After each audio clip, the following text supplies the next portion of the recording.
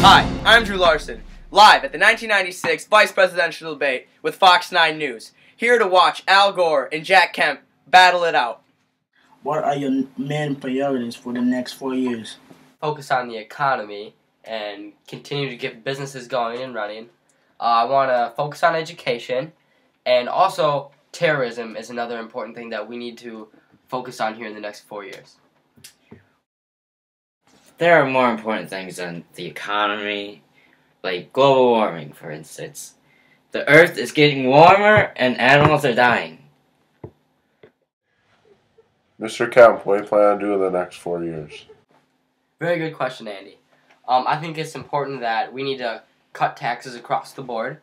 And also, it is very, very important that we protect our Second Amendment, the right to bear arms. Our founding fathers set us up with an amazing, amazing system. And Clinton was trying to tear down our Second Amendment, and I think that is unacceptable. We need to keep that in our country.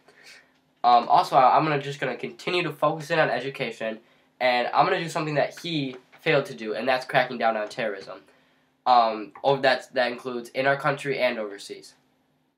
Earlier you mentioned global warming was important. Can you reflect on that?